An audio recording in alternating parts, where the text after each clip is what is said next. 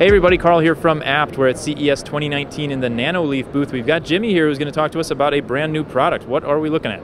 Hey, how's it going, guys? I'm Jimmy. This is the nanoleaf canvas. This is one of our newest products that we're showcasing here at CES 2019. So these are square tiles. They have edge-to-edge illumination. So our old triangles had kind of the darkened corners.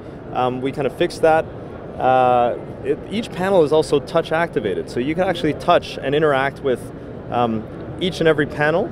You could do things like gestures where you double tap to turn it off, double tap to turn it on, and you could also play games on it. So on this set we have a couple games. This is a memory game where you have to remember where each color is. It's a little hard to play on a big setup. We have Pac-Man, so the yellow guy is Pac-Man, the other ones are the ghosts, and you can have the yellow guy kind of move around and eat things. Oh, I just got eaten by a ghost here.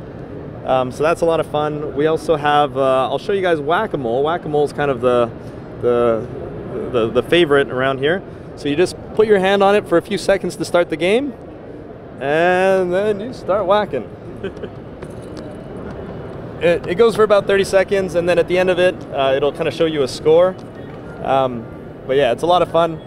You could get all of these different interactive games through the app, and yeah, at the end of it, it'll give you a score, and it'll give you a reason to come back and keep playing. Nice. Plus you get a little bit of exercise too, it looks like. It's true. Yeah, it also has all the old features that we have, the rhythm functionality where it syncs to music.